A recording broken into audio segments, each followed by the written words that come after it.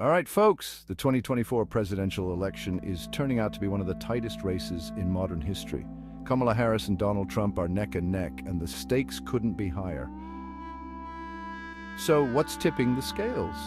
And who's going to come out on top? Let's dive in. First off, let's talk about voter turnout. This year is through the roof. People are hitting the polls in record numbers. We've got Harris making her final appeal in Philadelphia, while Trump's rallying his base in Grand Rapids, Michigan. Both are pulling out all the stops to secure those last-minute votes. Now, why is this election so significant? For one, it's historical. Kamala Harris is the first black female candidate running for president. That's a huge milestone, and plus, there are no political dynasties on the ballot this time. No Bushes, Bidens, or Clintons. It's a fresh slate, and that's shaking things up. But here's the kicker. The election's outcome hinges on several key battleground states. And let me tell you, these states are tighter than a drum.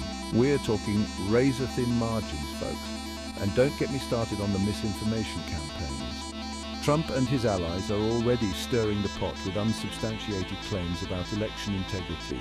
But a bipartisan group of attorneys general is stepping up, calling for a peaceful transfer of power no matter who wins. So when will we actually know who the next president is? Well, that's the million-dollar question. Polls close at different times across the country, from 6 p.m. EST on Tuesday all the way to 1 a.m. on Wednesday.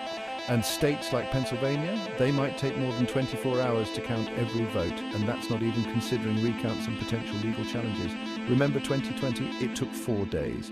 The vote counting process is designed to be super transparent and accurate. Every ballot gets verified and scanned with strict rules at every step.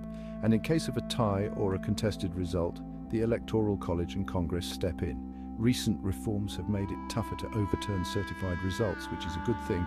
If things get really wild and we end up with a tie, the House of Representatives will choose the next president. Mark your calendars, folks.